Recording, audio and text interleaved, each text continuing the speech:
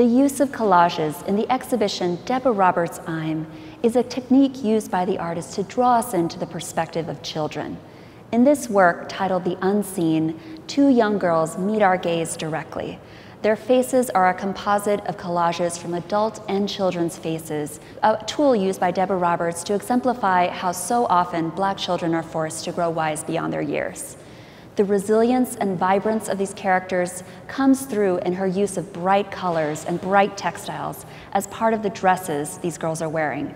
In contrast, there is a subtle allusion to violence held by the young girl holding a blow pop. We see the word pop on the wrapper, an allusion to the explosive rapidity of a gunshot. By contrast, you see the strength of the girls' faces, the way they meet your gaze, the way they huddle together with a sense of protectiveness, and yet they are unafraid to look back at us.